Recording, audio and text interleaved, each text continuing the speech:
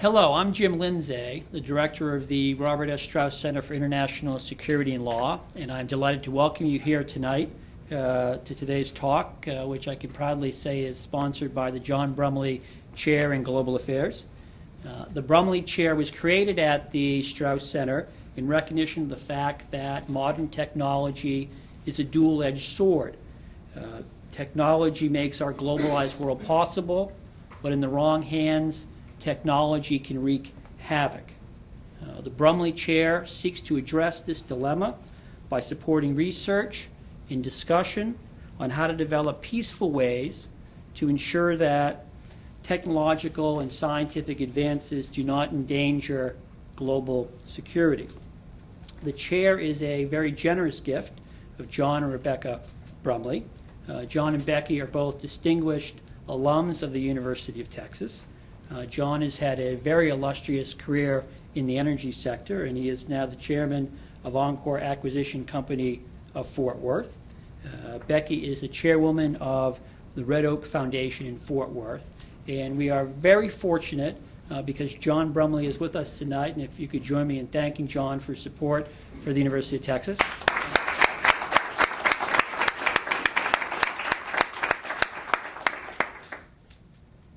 We are honored to have tonight as our guest speaker someone whose entire professional life has been a testament to the mission of the Brumley Chair, and that's Mr. David Albright.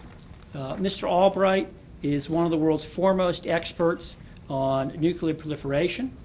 He is currently president of the Institute for Science and International Security, a nonprofit, nonpartisan institution he founded to inform the public about science and policy issues affecting international security. Before founding the ISIS, Mr. Albright worked as a senior staff scientist at the Federation of American Scientists and as a member of the research staff of Princeton University's Center for Energy and Environmental Studies. In the 1990s, Mr. Albright worked very closely with the International Atomic Energy Agency's action team to analyze Iraq's past nuclear activities. In June of 1996, he was the first non-governmental inspector of the Iraqi nuclear program. Mr. Albright has published widely on nuclear proliferation issues. He has served on numerous scientific panels, and he has testified many times before the U.S. Congress on nuclear issues. The title of Mr. Albright's talk today is Preventing an Iranian Bomb, Sculpting Effective, Acceptable Strategies. What we're going to do is Mr. Albright will talk, and then we will open it up to some conversation with the audience. One thing I would do before I ask you to join me in welcoming David is if you have a BlackBerry, cell phone, or anything else that would make sounds as a courtesy to our speaker, if you could turn them off, that would be greatly appreciated, or mute them or put them on vibrate. I appreciate it very much.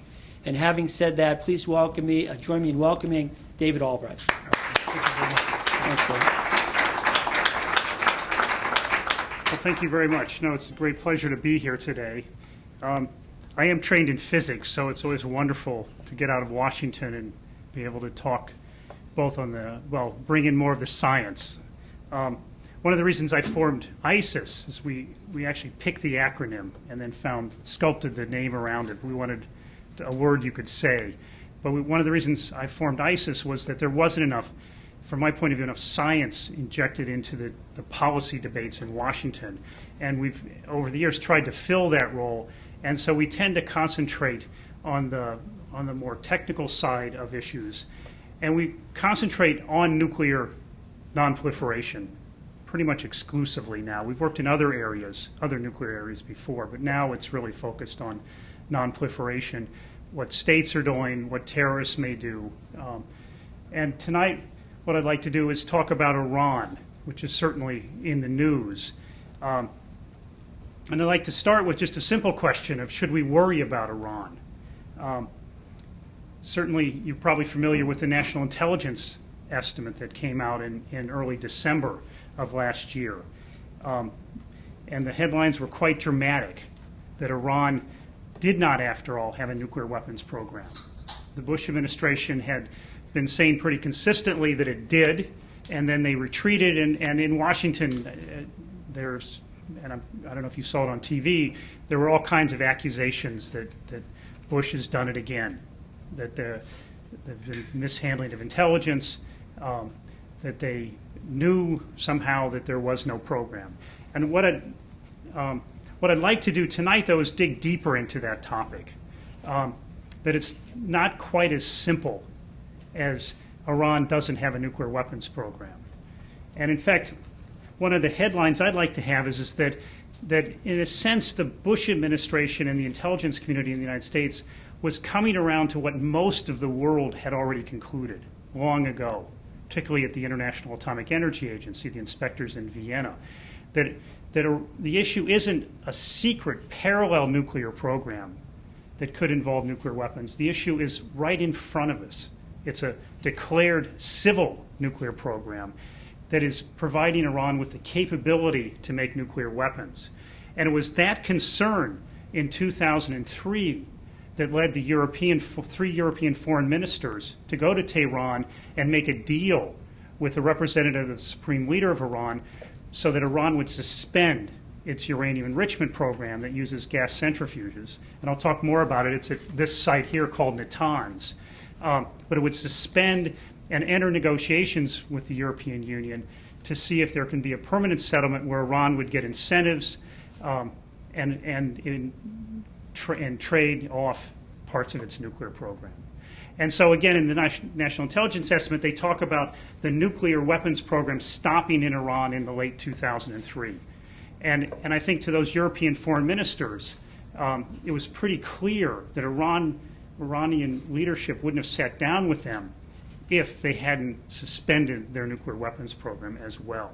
So I think the NIE, in some senses, shouldn't be a shock. It's the United States readjusting its analysis and facts to what a lot of the rest of the world had already come to believe.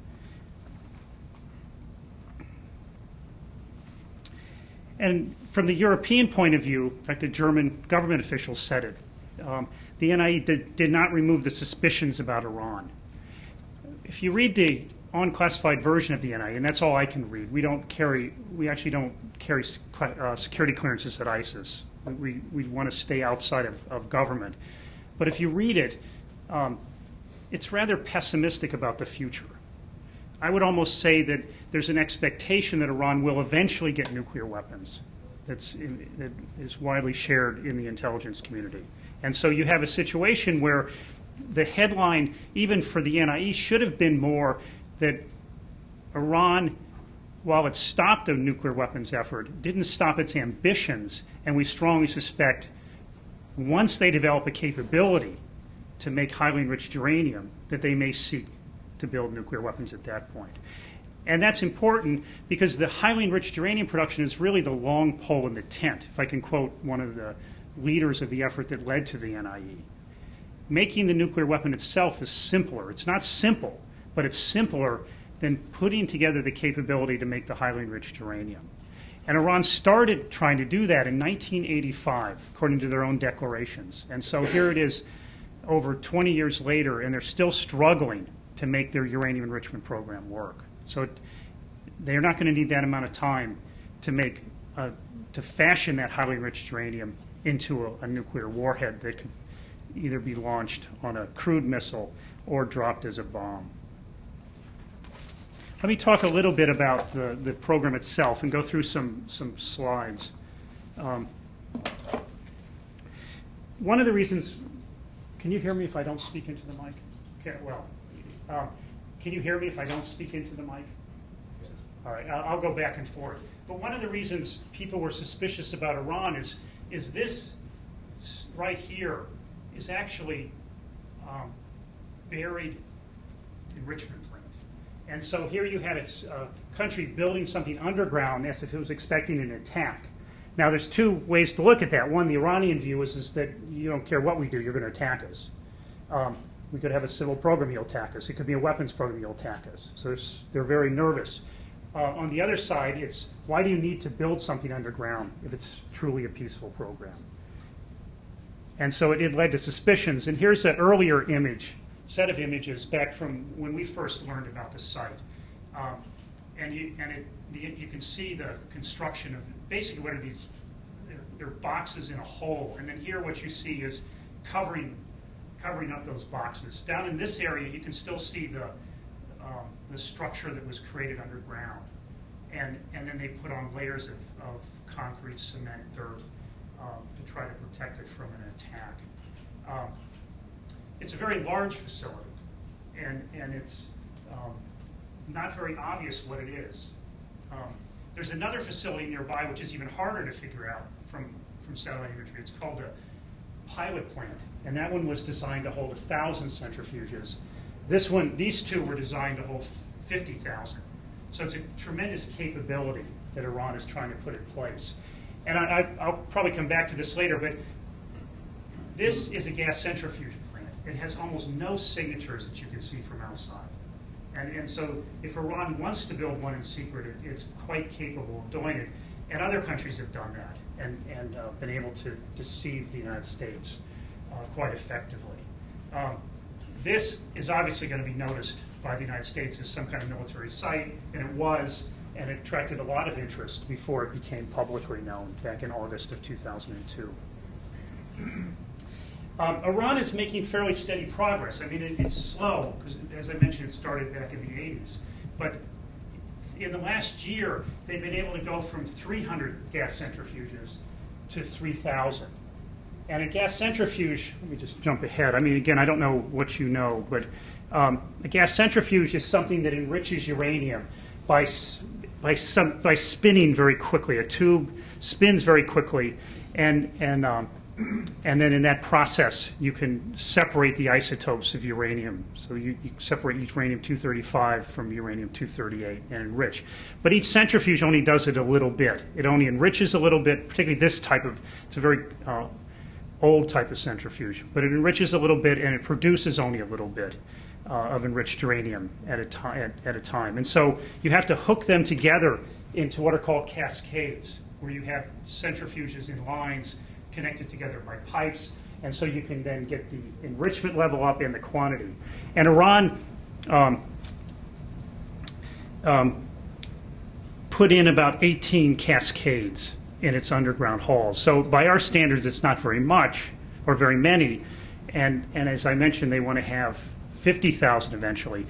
But one of the complexities of this situation is that 3,000 is enough to make about one bomb's worth of highly enriched uranium in a year, let's say. Maybe later, maybe sooner, but it's roughly enough for a bomb program. Long before it's actually enough for a civil program. I mean, they need 50,000 centrifuges of this type spinning underground to produce enough what's called low enriched uranium to meet the annual needs of a light water reactor, which is what they claim they need Natanz for. And so one of the dilemmas facing the international community is that long before they have this civil capability in hand, they're going to have a bomb capability. And when you add in that there's been suspicions, Iran misled inspectors when they finally let the inspectors come to these sites, the Europeans decided that let's ask Iran to suspend. And again, they assumed no bomb program ongoing, but it was enough what they saw in front of them to say it's time to ask Iran to suspend, and they succeeded for a couple years. The suspension broke down 2005 and 6, and things haven't been going very well since. And I'll come back to that.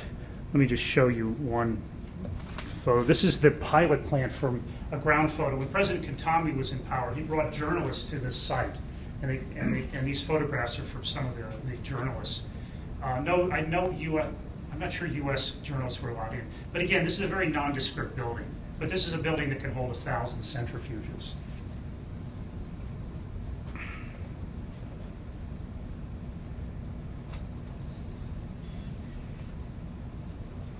I should mention that the United States could destroy this site. I mean, a box in a hole is not very robust against U.S. armaments. I mean, it's not clear. Israel may struggle with its bunker busters, but I think with multiple strikes it can do it. But these facilities can be destroyed, and I think Iran understands that now. And in fact, I mean, recently they started to build new facilities in a mountain adjacent to Natanz, and they've done this before. So in a sense, they're always thinking of a military strike as a possibility, and they build for that. And so, I mean, they can't see much of these images. I apologize, but here's they.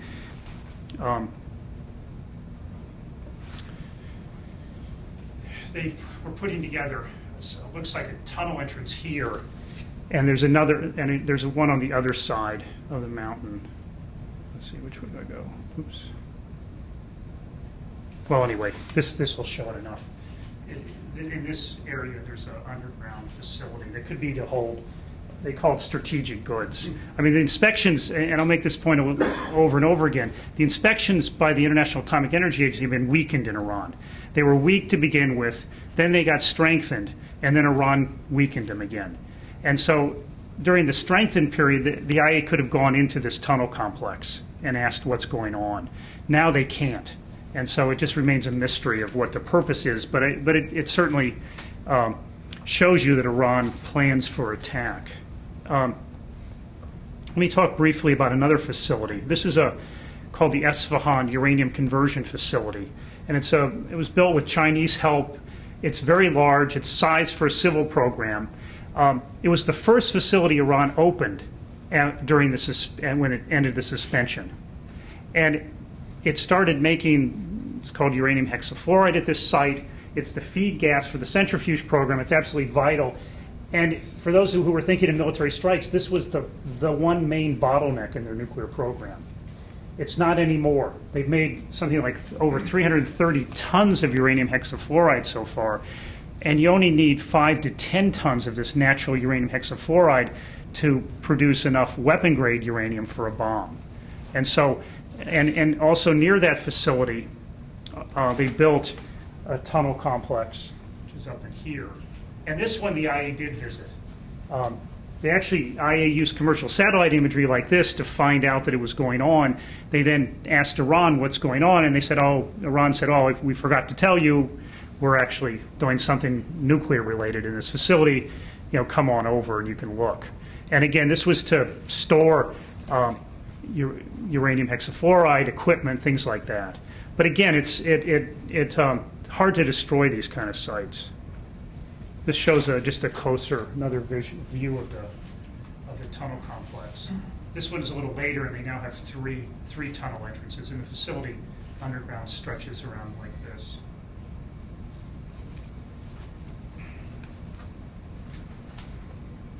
Another facility, which is fairly easy to see in satellite imagery. It's a little hard in this image, but there's a heavy water production plant here.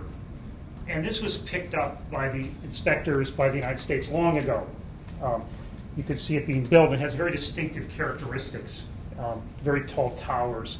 And it means that Iran wants to build a heavy water reactor. That's why you would make heavy water.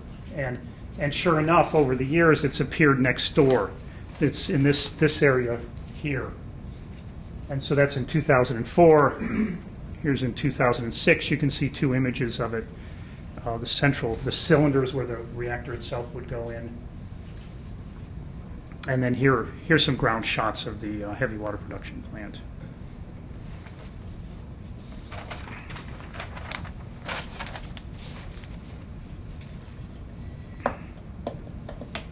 Now, I should say that Iran is not succeeding very well at enrichment.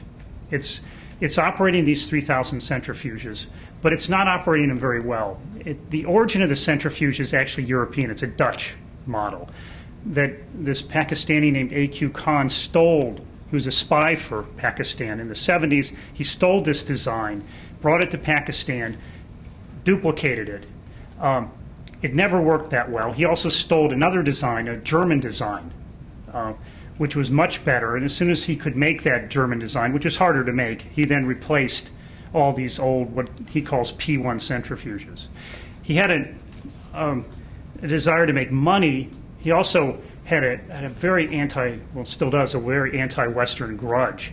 He then started to sell these centrifuges in the 1980s, and one of his first customers was Iran. But he tried other places. He tried to sell to Iraq, help on making nuclear weapons in October of 1990, right after Iraq had invaded Kuwait and was understanding that it's probably going to, good chance it's going to get invaded by the United States. He was willing to step in to offer Iraq help on building a nuclear weapon, and also centrifuge designs.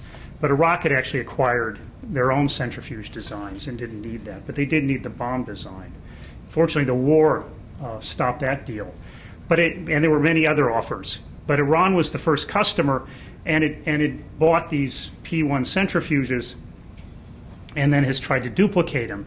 And it's run into trouble, one, because it's not a very good centrifuge, two, because they're not as good as the Dutch. And the Dutch have finally abandoned this centrifuge too.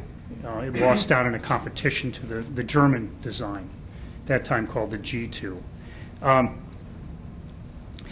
You can watch how well the centrifuge operates through what the inspectors do. And we track it, and this information is on our website. It should be working much better by now, but it's not. And that's one of the reasons why you see these estimates in the National Intelligence Estimate, and we do them too, where Iran isn't that close to having the capability to make highly enriched uranium. It's going to have to overcome some problems. But it is slowly making progress. I mentioned number of centrifuges increased tenfold. Number of centrifuges enriching uranium increased tenfold in a year. We're now just watching to see if they can get the enrichment or the amount of enriched uranium up over the next year to see if they can make these centrifuges work better. Iran recently told the IAEA that it doesn't plan to add any more P1 centrifuges to the underground site, that instead it'll concentrate on trying to make them work better. Because the IAEA inspections are relatively weak now, there is a worry that they could build a P1 plant in secret, that the traditional, what we call traditional inspections, had a major flaw in them. Namely, they weren't very good at detecting undeclared nuclear activities. And they were fixed, and that fix is what Iran rejected, and even though it had accepted it for a while. And so Iran is in a position to duplicate what they did at Natanz, perhaps in a building on the surface, probably more likely on the surface, because it attracts less attention than digging a hole in the ground. And they could replicate this facility. And so it's in this discussion with Iran, it's very important that the inspections be strengthened, and that is certainly on the agenda of the Europeans. But things are going so badly now that it's getting lost.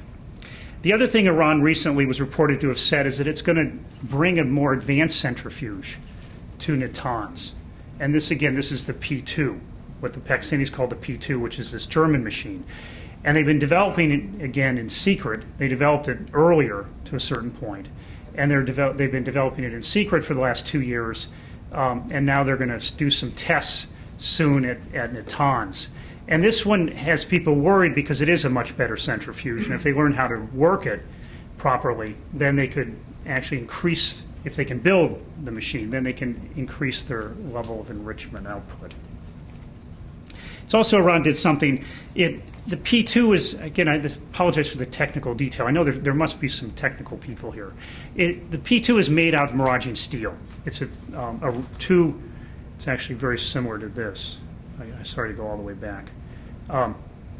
It's very similar to this centrifuge. And so it has, in this model, these are two independent rotor tubes connected together by what's called a bellows, which is a very thin Miraging steel part that's very hard to make for the P2. Iran said it can't make it. It can make a simpler bellows for the P1, but it can't make this. So what it did is it cut the design in half, so it's only one rotor tube, but used a more advanced material called carbon fiber. And what happens with carbon fiber is it can spin faster, and so this one rotor tube carbon fiber machine has the enrichment output of this P2. And so they've learned how to do that, which was a surprise to begin with, But when the suspension started, they hadn't learned how to make a good P2 rotor out of carbon fiber. It just didn't work. Now it appears they may have succeeded. So these 2 years they have, since the suspension ended, they have been learning. So again, it's something to watch for. And a lot of these things should come out around February 20th when the IAEA releases another report, and we should know more. Now, I talked earlier about, am I talking too long? Talked earlier about how long could it take Iran to have enough highly enriched uranium for a bomb, assuming it was going to do that. And the national intelligence estimate is actually quite uncertain about that. If you look at it, it talks of anywhere from late 2009 past 2015. And I think it represents the uncertainty of gauging Iranian progress on mastering the centrifuge. We've done worst case estimates, and we would say not before 2009, probably later. It's hard to understand the 2015 number, frankly, given the IAEA data. But that's partly why we want to watch closely what Iran is able to accomplish over the next year at Natanz in the P1s. It could turn out that they just don't learn how to do it, which also makes the P2 more controversial, because if they learn how to make the P2 work, then they may be able to accelerate relative to 2015. But I think the general sense is that there is time to deal with this diplomatically. It's not a lot of time, and for the Israelis, they don't measure time to the first or enough highly enriched uranium for a bomb. They measure time to when Iran masters the centrifuge, and so their estimates tend to be sooner. The head of their intelligence agency today or yesterday testified in front of their Knesset and said that Iran could have a bomb in 3 years. And so again, they tend to not only measure a different quantity competence, but they also tend to see the bomb happening sooner. And I mention Israel because in a way, I think as the threat that the United States may attack Iran has gone down, the threat that Israel may attack Iran hasn't. And people are just watching to see what Israel may do. That if it views Iran as an existential threat, and it may calculate that it's worth it. It attacked Syria recently. I mean, it's happy to answer questions about that later. But they attacked Syria. In that case, no one said anything. Syria was pretty quiet. Israel kept the secret, and the United States didn't want it out. Certainly, that I'm sure in attacking Syria, they were sending a signal to Syria, but also probably to Iran. And so it opens this door whether Israel may still attack, even if the United States is unlikely to, at least during this administration.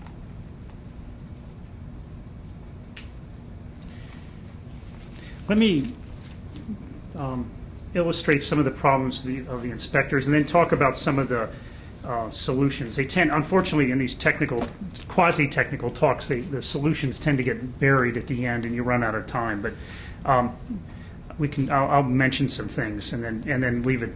If you want to talk about that, I'm happy to, and happy to listen to your ideas. Let me show you one of the problems faced by the inspectors.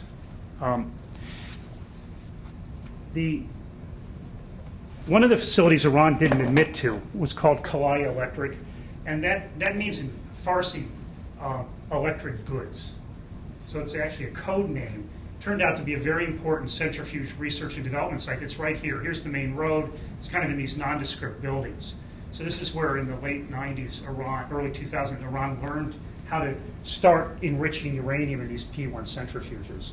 And I won't go into the whole story, but it was very hard to find this site. And Iran was going to try to keep it from the International Atomic Energy Agency. They found it nonetheless. And then Iran said, well, it's just a watch factory. Maybe we made some centrifuge parts here, but no big deal. The IAEA wanted to use one of its tools, basic tools called environmental sampling, which is basically you take a clean cloth and swipe a surface, excuse me, and then analyze it for minute traces of enriched uranium. Iranians said no. There was a political battle that lasted about 5-6 months. Iran had to concede. This is back in the summer of 2003. It let the IAEA do the swipe samples, and sure enough, all kinds of enriched uranium samples come up. And then Iran confesses. So in the fall of 2003, it made major revelations about its secret program. The next thing that came up, in early 2004, well, no, even in the fall of 2003, the United States intelligence community told the IAEA that there was a facility in Tehran, near Tehran, or in the suburbs of Tehran, that had imported some nuclear equipment. And this was suspicious. And the IAEA should ask about it. They were thinking about it. And as they were, the site started to disappear. So here's in August, and then here is in March, and then by May it was that. And this is, I think, we learned about it in, I think, March, April or May, I can't remember. But we released the imagery with ABC the nightly news show, whatever that's called. And the IAEA still hadn't asked Iran about the site. Our release of this actually became an excuse for them to ask Iran. And Iran then said that, nothing happened here. There was a facility called the Physics Research Center, which, yes, did buy equipment. It turned out from a cooperating company in Germany, they found out they actually bought a lot of equipment, and it looked like it was for a centrifuge program.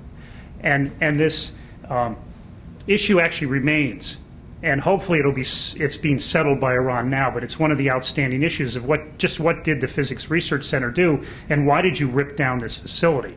The official story was that this city of Tehran, which has this park here, wanted this land back, demanded the land back from the military. This is a military defense industries organization. And the defense industry organization had to tear down their buildings and give it back to the city so it could be converted into some soccer fields. So this is as the site as it is now. And so,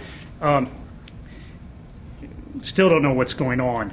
But again, I just wanted to illustrate that this is a current issue that's outstanding, and also it's the lengths Iran has gone to try to disguise its activities. And that's part of the reason why people remain suspicious about what Iran intends in the long run. The NIE doesn't have much to say on Iran building a covert enrichment plant or how Iran may seek nuclear weapons. I mean, I'm going to skip over some of that. But it just remains a mystery, and then, as I said before, there's kind of this pessimism that eventually Iran will use these, what are now called civil facilities, to make the material for nuclear weapons. Let me wrap up by talking a little bit about the current situation. If there's questions about the military option, I'm happy to go into it. At ISIS, we decided for various reasons, mostly from assessing their capabilities, that it doesn't make sense to attack them militarily. Whether it's a small attack or a large attack, you're not going to wipe out their capability. And you may very well start a pretty serious war. And so we've taken the position for quite a while that we're against military strikes. I think that's less of an issue now after the NIE. But happy to discuss it more later. But let me summarize the situation and then offer some hope. The inspections, as I mentioned, are weak, so you can't exclude that Iran is building secret facilities. There is something called a work plan, which the IAEA negotiated with Iran last summer, where Iran said, we're going to tell you the answers to all these outstanding questions, one of which I mentioned with Lavazan. There's several others, and they're supposed to answer. So the historical view of Iranian program should be better. Iran's going to proclaim that as a major accomplishment and expect a lot for it. There's worries that the IAEA isn't actually pursuing the questions as aggressively as they should be, or pursuing all the questions they should be asking. I mentioned several times the suspicions about Iran's intentions remain high. The NIE had an a short-term effect of actually energizing the hardliners. In a sense, confrontation gets you a victory. And Iran quickly declared the NIE a victory. I mean, it's easy to make fun of them because they said, yeah, you said we don't have a bomb program. We love that. Nowhere in the Iranian press did you see where the National Intelligence Estimate said there had been a bomb program prior to late 2003. So the actual NIE was not publicized in Iran, just the part that they liked. I mentioned this idea of a suspension. Right now there's little optimism to get a suspension, which is to get the centrifuges to shut down and then have a negotiation. The U.S. position is no negotiations unless there's first a suspension, and the Iranians say there won't be any suspension. The UN Security Council is starting to take up its third resolution. They've had two that ratcheted up the sanctions a little bit. Prior to the NIE, the Europeans were very hopeful the sanctions could be ratcheted up quite a bit, particularly financial sanctions. Those are actually turning out to be painful for Iran, and it is hurting the prospects of their economy. After the NIE, the third sanction bill or resolution is pretty weak, and its prospects aren't that great. But nonetheless, the Security Council will probably pass it over the next several weeks. But it won't. It's not significant pressure that's going to, in the short term, I think, change any Iranian position. So what to do? I mean, in December, I give quite a few speeches on Iran. I think I was optimistic that, not optimistic, but I felt that it was possible that the Bush administration could launch a diplomatic effort. There are people in the administration who really do want to negotiate with Iran. From my point of view, they'd have to drop their condition of negotiations only if Iran suspends. But there's always fancy ways diplomats can find a solution, and the U.S. would still look like it's meeting its condition, but Iran would be negotiating with the United States and the Europeans while, or let's say, on an interim basis while there was no suspension. The U.S. goal, from my point of view, should be suspension. I don't think it helps to freeze their program. As I mentioned, 3,000 centrifuges is enough for a bomb program. And so if you just let them operate 3,000 and learn to become quite proficient at it, then you worry that they'll, at whatever, at the point of their choosing, decide to use that or a clone facility to make the material for a bomb. But I think, while I was I think, somewhat hopeful in December, I've kind of given up. And it's really unlikely the Bush administration will do much of anything. I hope I'm wrong, and everyone is welcome to offer an opinion. I don't worry as much about an attack by the Bush administration. I mean, I, again, could be wrong about that, but we can discuss that. I mentioned I worry about Israel. And I don't. And the candidates, I think, take Iran seriously, but I don't think they've solidified any clear opinions. I mean, it's so political now that it's really, they're speaking to a base, and they're saying what that base wants to hear. I mean, the Democrats clearly want to negotiate more, step up in negotiation, whether the president will meet with Ahmadinejad or not. I mean, those are minor points compared to wanting to negotiate. On the Republican side, you tend to hear more comments about attacking Iran. And so, but I think whoever wins the election is going to have to wrestle with Iran. And when they do become president, the situation could be more urgent in the sense that Iran would have had this much more time to learn how to operate the centrifuges and to not only learn how to operate them, but build up institutional momentum, which actually makes it harder to stop the program. So I think I'll leave it or I'll end on that note, and then happy to take your questions. David, you in your organization have justifiably received a lot of commendation for the work you've done.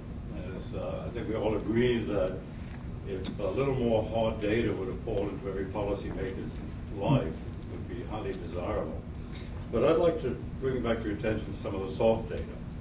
And that is, has to do with Iranian security perceptions and the strategic environment in which Iran thinks about its own security needs.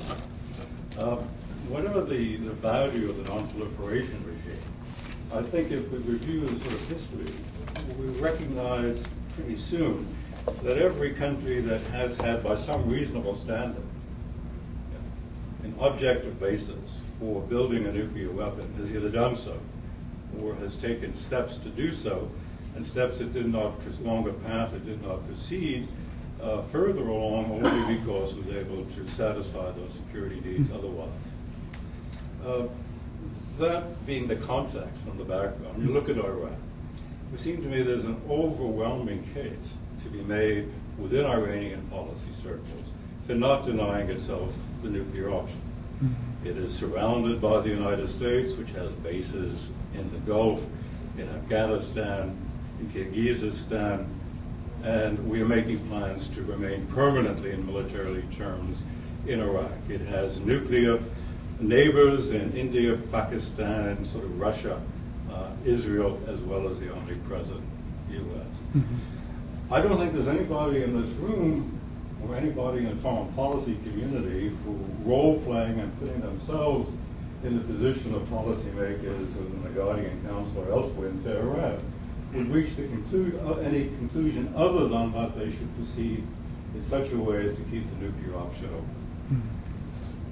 If we accept that logic, then it would seem the only reasonable alternative we have, as we suggested, to engage the Iranians in a comprehensive strategic dialogue of the sort they proposed twice to us.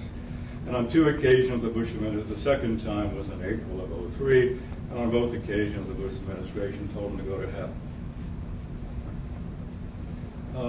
And I say this is a view which is shared by almost every expert knowledgeable about Iranian affairs, whether in Washington or anywhere else in the Middle East or in West Asia. I might just last comment. Interested in this, I mean, somebody who has been writing about it is a gentleman called Alain Chouet, a Frenchman, who recently stepped down as deputy director of the DGSF, French more or less equivalent of the CIA, who's head of counterintelligence, who's trained and has a doctorate in Persian and Arabian studies, and writes frequently on this as a detached observer now in both sort of French and English, and makes a very persuasive case, more systematic, at least available in print, because the case being made by experts elsewhere are largely people who are not in a position to do so. Actually, Jim, you might be an ideal person to I have to kindly ask you to come to the question so we can have the question is, what do you think the prospects are for the United States reaching the conclusion that only a comprehensive strategic negotiation with Iran is likely to achieve American strategic purpose? Well, I think in the next administration, I think they will reach that conclusion. I think even not all the Republicans, but I think they'll be driven toward that. It's a sore point. I mean, the Europeans went in with positive incentives, offers of all kinds of energy assistance, nuclear power reactors. The U.S. threw stones at it when the Europeans went in. That was their reaction, and Iran was looking for some kind of security assurance. It didn't want to permanently end its nuclear option and then have the United States out of it, threatening to destabilize or destroy the regime. And so, in that sense, the European offer was doomed as long as the U.S. stayed out. Eventually, the U.S. started to come in, but it's been like too little, too late. And I think Iran feels stronger now than it did in 2003, 2004, and I think they're going to hold out for quite a bit. And I agree with you completely that they have a reason to seek a nuclear option. I mean, no one disagrees with that. I think that's clear. But you can change a country's behavior, and countries, particularly if you can deal with security issues. You could look at countries like South Africa, or the kind of the competition between Argentina and Brazil that used to exist, that led to unsafeguarded nuclear programs. So I think you can do it, but. And as I said earlier, I was hopeful in December that maybe with the shock of the NIE in the U.S. political system, that the Bush administration would launch some effort, but they haven't. And now one of their chief people, Nick Burns, has said he's leaving. So it's not even clear who's going to deal with Iran once he leaves. I mean, someone obviously will. He's in the State Department. But yeah, I think we're just in a holding pattern right now. But I think a lot's been learned, and I hope that the next president is more willing to do what you're talking about. All the secondary nuclear powers in the world, or most all of them, that have the United States has managed to get along with their getting the bomb, and has also, in many cases, been responsible or permitted them to get the bomb. Israel got the bomb. We didn't say anything. They got sub rosa help from the American Jewish community and from thefts that we turned a blind eye to. The Pakistanis stole all the money they needed for the bomb from us, and we turned a blind eye to the Pakistanis, and we turned a blind eye to their helping the North Koreans. And we didn't say jack to the South Africans when they tested their bomb and Israel's bomb out in the Indian Ocean. So why is the United States really all that dreadfully concerned about Iran getting a bomb now? Is it any sort of honest effort on the part of the United States to control nuclear proliferation, or is it more just United States wishing to extend its control of the Middle Eastern oil supplies? The U.S. efforts on proliferation or non-proliferation have been mixed. I mean, you're pointing out cases where it failed. They clearly set another priority ruled in Pakistan, other than stopping Pakistan's bomb program. They could have stopped it if they'd wanted to. It wouldn't have been easy, but they didn't want to because they were worried about what was going on in Afghanistan in the 80s. And then in the 90s, there were other things that happened. But it's always harder to stop a program once they have nuclear weapons. But the policy of the United States has been to stop proliferation. That proliferation is not good for U.S. security. There's all kinds of exceptions, and you mentioned some, but you didn't mention Taiwan, which the U.S., they stopped their program twice. South Korea was stopped. South Africa, certainly the United States actively worked very hard to change the security environment in Southern Africa during the Reagan administration and the first part of the Bush administration to solve the problems that were affecting South Africa. And I could go on. There are many countries that have stopped their program. Now, why do we care about Iran? Now, again, I mean, the Bush administration divides up the world in friends and enemies much more than other administrations have done. And Iran is an enemy. It was a part of the axis of evil. So for the Bush administration, that's sufficient. That a bomb in the hands of the Iranians would threaten U.S. security across the board. It would create instability. Iran would probably be more assertive in the region, empowered with its nuclear weapons. It would, in a sense, use it politically. And you would worry about the spread of nuclear technology under the civil guise into Arab countries. So I think, and some of those I agree with, some I don't. But the bottom line is that it's hard to think of a case with in these regions of tension where proliferation has helped the situation. And so from my point of view, proliferation should be stopped. But again, not militarily, because I don't think it works. I mean, I lived in Israel in 1981 when the Asyric reactor was bombed. And there was general celebration. But there were many people who worried, and they were right in the end.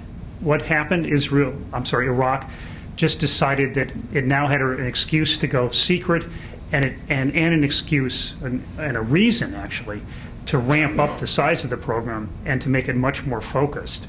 And if Saddam Hussein had invaded Kuwait in 1990, Iraq would be sitting on a lot of nuclear weapons now. So I think it's.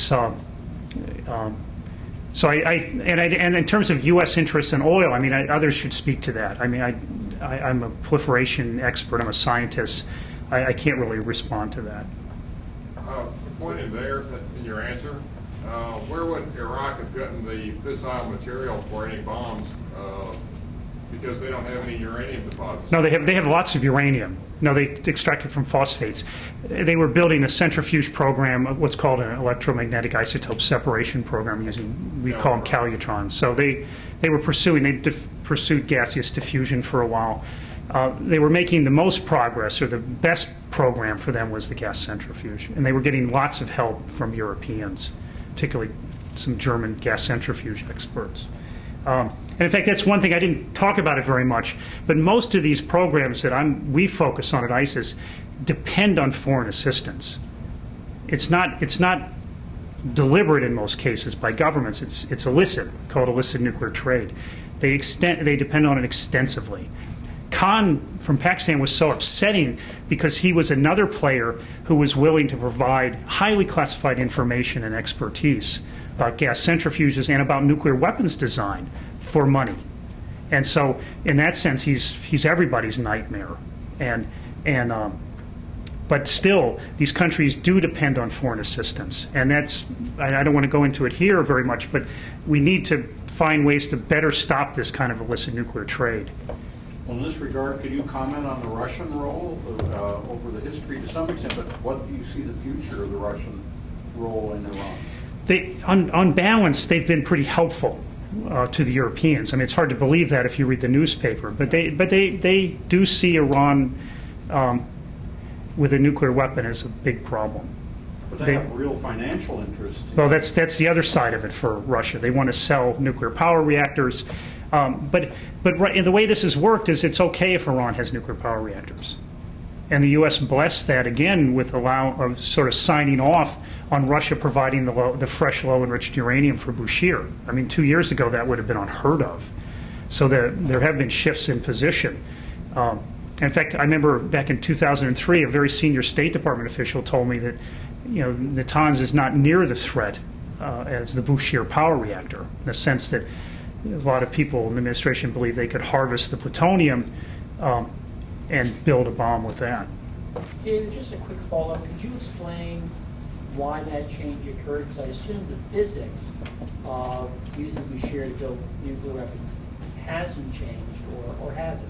No. The one thing Russia said was it's going to take the spent fuel out of Iran eventually. I think what it was is that this reactor cost, I think it cost the Iranian $2 billion, because they paid a lot of money to the Germans to start building it, and then they paid again about $1 billion to Russia to build the Russian reactor inside the German facilities. And there's a sense if you spend that much money to produce electricity, you're unlikely to divert it, which means losing that facility. They won't get any more fuel from Russia, and they depend on Russian fuel.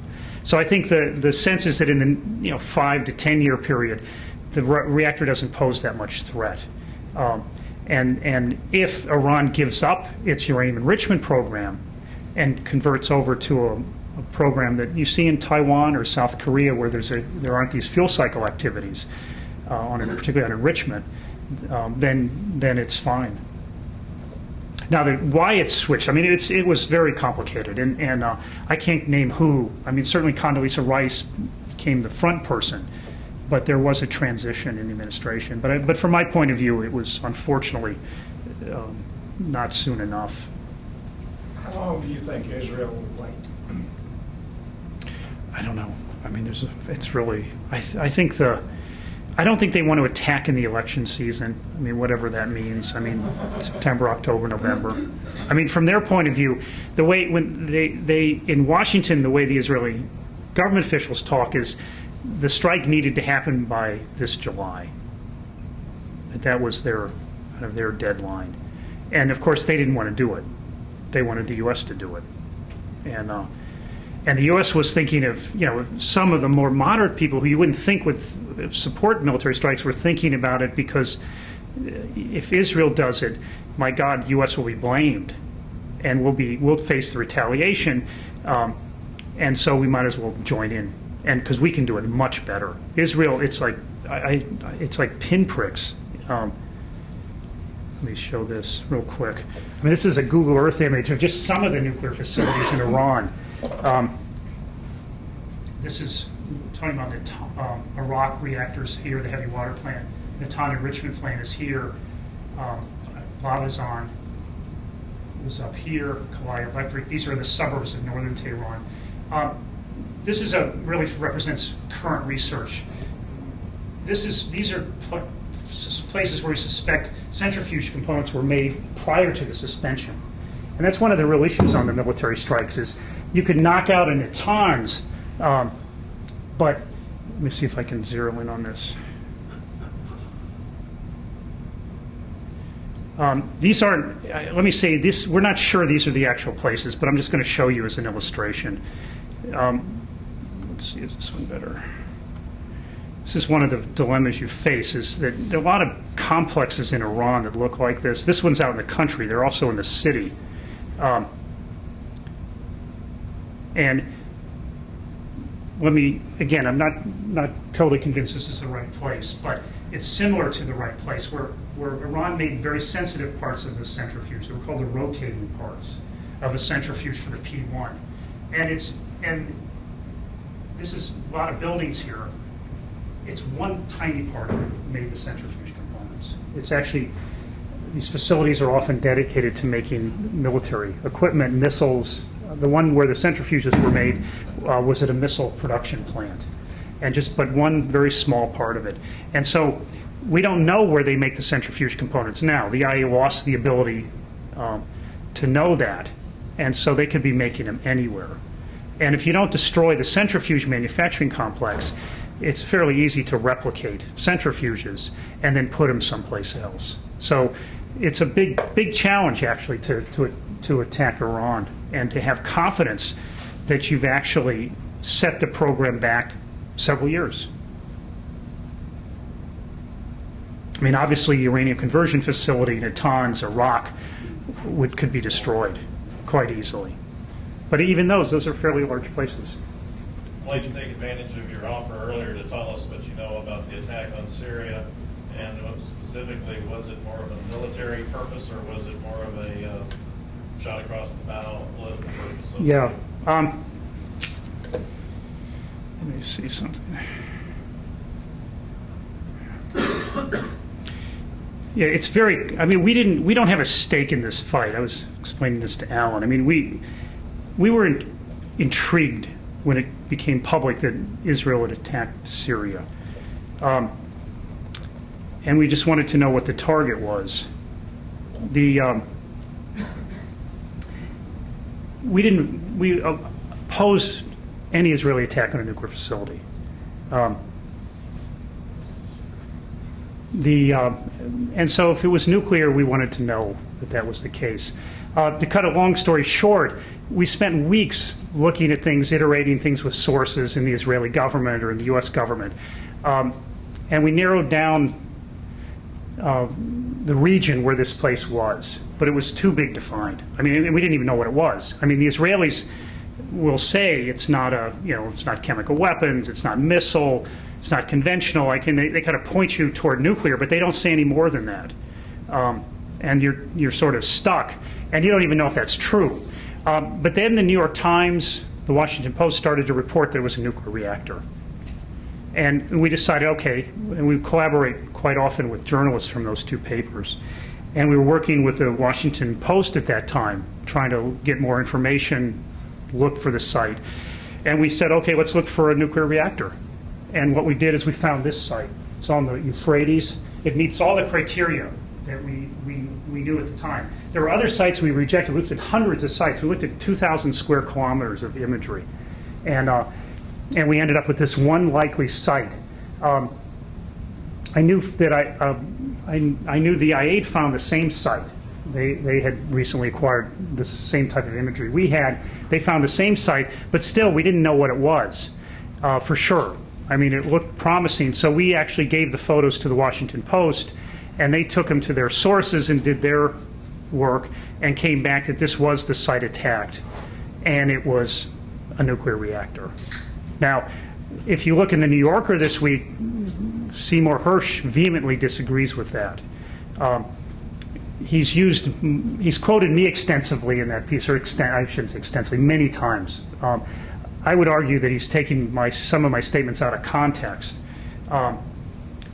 We don't agree with him. I mean, we don't. What we see is it's odd that if this isn't a reactor, how did we find it by looking for a reactor? I mean, that's one of the. I mean, that's not evidence, but it makes us pause. that if it's either one of the greatest coincidences or that this is some evidence that it could be a reactor. I say could. Now, why is that important? Right, what Seymour Hersh is attacking is that reporters who go to what are they called? Off-the-record sources. They may be very senior, and in this case they are. Israel only briefed senior people, starting with President Bush. The bureaucracy does not know the details of this case. It's been kept very tight. But that's what got us into trouble on Iraqi WMD. Senior officials off the record telling reporters what's going on. So Hersh is reacting to that. Others are reacting to that too. But in working with the Washington Post, I would say one of the Post reporters I worked with most closely on this is the same one I went to in September of '02 to say the aluminum tubes are not just for centrifuges. So I do, in some sense, resent Cy Hersh attacking the Post reporters for being, well, like the New York Times before the Iraq War. But again, we are dependent on the statements of the U.S. officials and the Israeli officials, and so to us it's an open question what that is. I believe it's probably a reactor, but it's certainly in the early stages of construction. I mean, there's no... What's the date of this photo? This is August 10th, 2007. That date? Yeah. Okay. And actually well, this is too complicated. Let me... it was quite an exciting week. I mean, we didn't know we had the right site. I mean, we heard it, the Post had confirmed it. We didn't know, but that's the next day. The satellite company got so excited about the publicity that they ordered up a new image, and this is what we got. So this is the Post. You can see the place has been leveled. Again, it doesn't prove anything, but it certainly shows that Syrians decided to bring down the facility quickly. And then the story continues. We recently got some imagery this is January 9th, where they built a new facility on top of it very quickly. We don't know. It's not a reactor, can't be. And in fact, there's some unpublished imagery. It's hard to see this, especially in the light, but there's a foundation here. This goes November 16th, and then there's this foundation, and it looks like a warehouse foundation. It doesn't look like anything special. But we don't know what the Syrians are doing. They don't allow the International Atomic Energy Agency into. They say it's nothing to do with nuclear. And Cy Hersh quotes Syrian officials saying different things: missile, chemical. It's a little confusing what's going on. But I think we're looking at it more as a possible reactor site, and it's troubling. I mean, it looks like there was North Korean assistance of some type. We don't know for sure. We're working on that now. If there was North Korean assistance, then it's unlikely this reactor, or if there was North Korean assistance that was critical, it's unlikely this reactor would ever be finished, because the North Koreans are promising in the six-party talks not to do this kind of stuff ever again, and the U.S. is watching that very closely. So long as the deal holds, it's much harder for North Korea to sell dual-use technology for a reactor. So anyway, I'm sorry, that's not short, but yeah, Alan? Had your hand up. David, I'd like to press you a little more on the military option. I mean, I'm not a neocon. I was very opposed to the Iraq War. I think the first published article against attacking Iraq in March '98. So I'm not a knee-jerk hawk or a neocon. But I'd like to press you on your narrative about the past effectiveness of counter-proliferation, and press you a little bit more on your details where you're a little bit vague about what an attack on Iran could accomplish. So in terms of the past, if we look back at Iraq, we have at least three pieces of data. First of all, 1981 attack on their reactor, which could have produced plutonium for bombs, that was taken out by Israel. And 10 years later, Iraq had not reconstituted a program that was yet ready to produce a nuclear weapon. They may have been on the verge of it. And then there was a second attack, in this case, the Gulf War, which set back the bomb program again. And then we have the third piece of data from Iraq, which is the 1990s. And there you have Iraq not reconstituting its nuclear program for the third time, not because it's being prevented from doing so, but because it's being deterred from doing so by the combination of sanctions and potentially the threat of a third attack. So it seems to me that you have some fairly good data about both prevention and deterrence in Iraq. And then you have another piece of data, which is Libya, which, by incredible coincidence, in 2003, when we were attacking Iraq, all of a sudden Libya reveals that it has a nuclear program and it's willing to come clean, and it has completely come clean. So we have prevention, deterrence, and now compellence. In three ways, force and the threat of force have reduced, retarded, or eliminated nuclear weapons programs. Now, that's not to say there aren't, that it couldn't in other circumstances, and even in these circumstances have led others to say, well, if we had nukes, then we would be, the North Korean sort of argument, but there is some evidence for this. So that would be the general statement. The specific question is vis-a-vis Iran. And you make an argument that a lot of folks make, which is, well, we couldn't destroy everything. Enough. You couldn't destroy enough. It's not everything. Enough. So my question is, let's get specific, and let's go to, rather than the Israeli strike, which you say would be smaller than a U.S. strike, let's go to a U.S. strike, which aims not at leveling Iran, not at leveling Iran's military infrastructure, but tries to attack targets that we identify as associated with the uranium enrichment program. Okay, and anything like the heavy water plant and the research reactor that's under construction. Okay, so let's say we were to do that. We're clearly not going to get everything.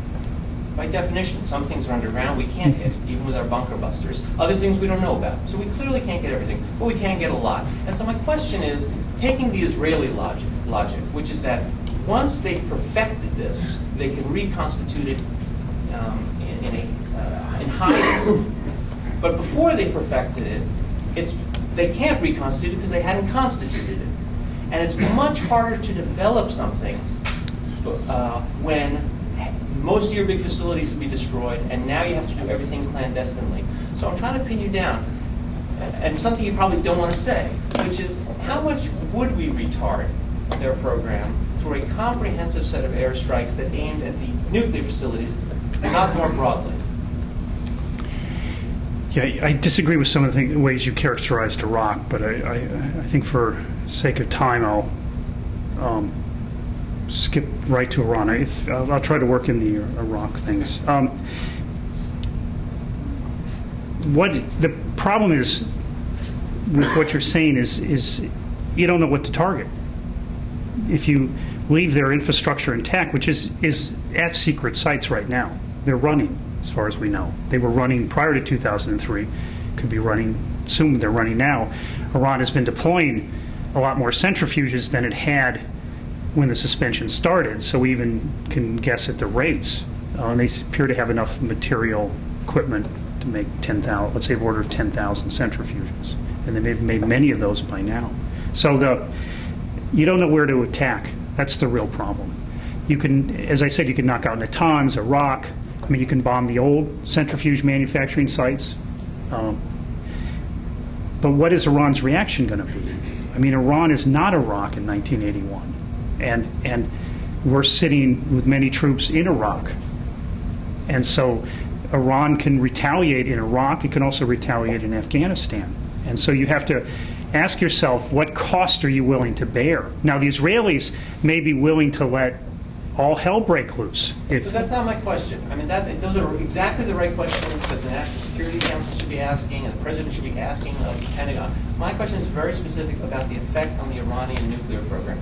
If in fact, even Israel says that today, with no attacks, Iran won't have a bomb for 3 years, then clearly with attacks, it's going to be longer. And I'm maybe it's 4 years. But the logic to me says no. Well, and this I don't want to dominate the conversation, but the logic to me says if you've taken out the facility that has 3,000 and you've taken out the facility that has 1,000, and now they have to try and reconstitute this with half of their factories broken, and they have to make the factory before they can make the centrifuge, make the centrifuge before they can make the cascade before they can enrich the uranium. It seems to me you stretched it out considerably. Well, but the lesson of Iraq is that if you stretch it out enough, it may never happen. Yeah, but you're looking at one possible scenario of what Iran's been doing. There's another, which is that they have several thousand centrifuges already made. Hidden somewhere. Well, not even hidden. They don't have to declare them. They're stored quite legitimately. They don't have to tell the inspectors. And so you could have a situation, just like with the uranium hexafluoride, they have more, enough for, you can do the math, over 30 nuclear weapons worth of natural uranium hexafluoride. And so they may be able to reconstitute quickly, and if you make them mad, they may launch a Manhattan-style project to get to the bomb quicker. So that's why it's a problem, is one, you don't know what you're taking out, and you don't know what they're going to do. And in the worst case, it could actually speed them up.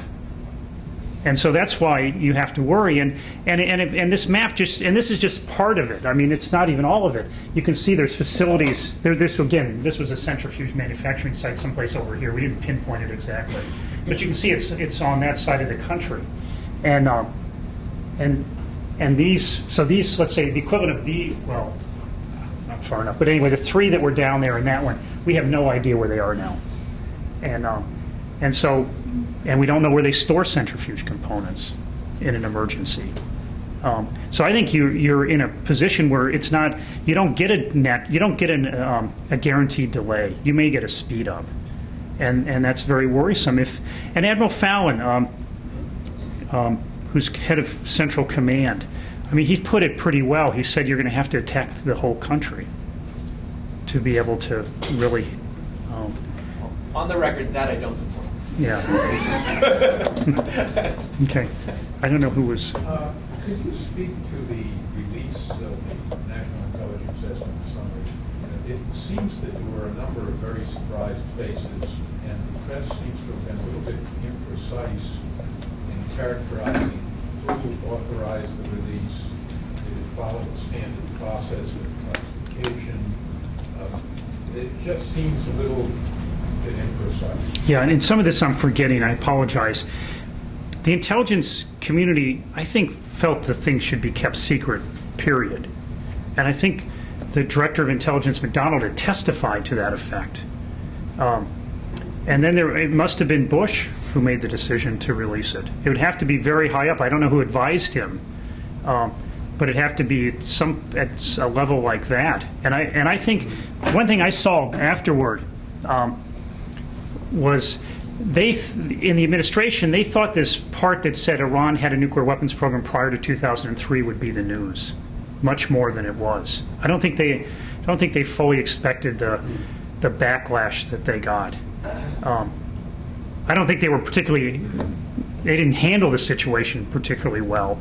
But normally, when there is a summary like that, there are a number of institutions that look very carefully at the wording of the summary. And my sense is that these institutions seem to have been pretty surprised. Yeah, I think they were.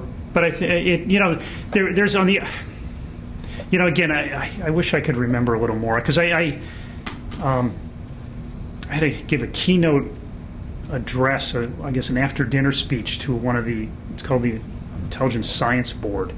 And there were several top-level officials there who were quite dismayed at how it had played out. This was around December 10th or so when I gave the talk, and they were very dismayed that the one that had come out, and two that the release of it wasn't handled. Now the writing of it has been criticized. I mean, even reversing some of the sentence order could have changed the impact, because I think I've given a fairly honest summary of the NIE, and I don't think it's a positive assessment of the situation. I think we have a lot to worry about. And the U.S. made a mistake, but the world forgave the U.S. for that a long time ago and was ignoring it on this post-2003 ongoing parallel program. I assume it has to be someone like Bush that would have had to do it. I mean, if McConnell, let's say, again, I don't know for sure, but let's say McConnell doesn't want it to come out. Who can override McConnell other than Bush? So again, I don't know, whose voice was the loudest. David, didn't Congress commission it? Yeah, but they didn't say it had to be made public. Now, every journalist in Washington was waiting for it to go to Congress and expecting to get all kinds of leaks. And that also was a factor, that the thing was going to leak out, and it would leak out at the pace and choice of somebody who may be an enemy of the intelligence community or of the administration. So I think they probably couldn't go with this idea that nothing was released publicly, and decided to get on top of it. But it wasn't handled very well, and it hurt us. I mean, you know, our views at ISIS is, I didn't talk about the sanctions, but we'd like to, in fact, what you're talking about, ramp up the sanctions as an alternative to military action and isolate Iran more. They're much more vulnerable than South Africa was, and the South African sanctions created a tax on that economy that was part of the reason to drop apartheid and the nuclear weapons program. So I think you can do it. It's not quick, but the sanction effort is severely hurt right now. We have time for one last question. Okay. You were waiting quite a while. There was a news report in November that Ahmadinejad had announced that they had enriched some uranium to a modest level.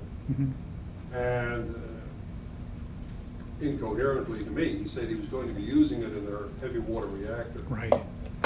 Now, the question is Iran also taking a second track to try to develop plutonium using heavy water reactor, for example, and using the Russian provided material as a smokescreen by saying, we've got the reactor, we've got the fuel from Russia, we're keeping our hands off of it, we're not doing anything naughty, we're good guys.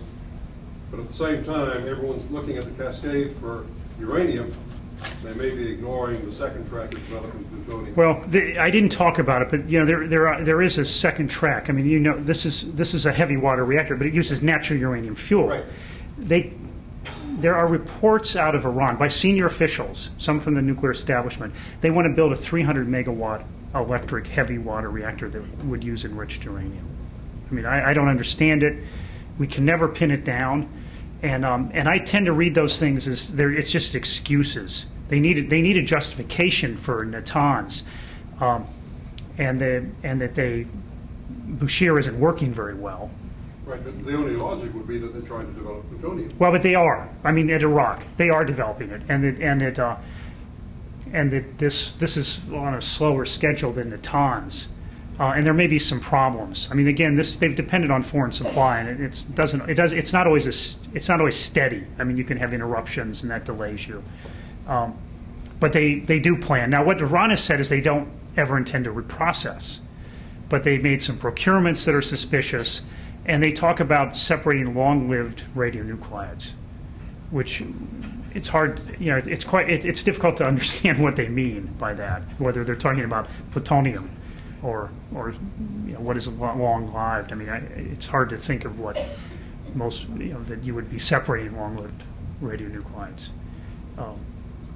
Is that 5 years or 20,000 years? I mean, it's really confusing. But the suspension includes no reprocessing, and that Iran stop the heavy water reactor. So it's a European definition of a fissile material cutoff, and so they include this reactor but not Bushehr. So it's a political definition. David, I was told a long time ago that a sign of a good talk is that when you're wrapping it up, there are still people who want to ask questions. By that measure, you've been a tremendous success. Well, thank you. About everybody joining me. Thank you, David Albright.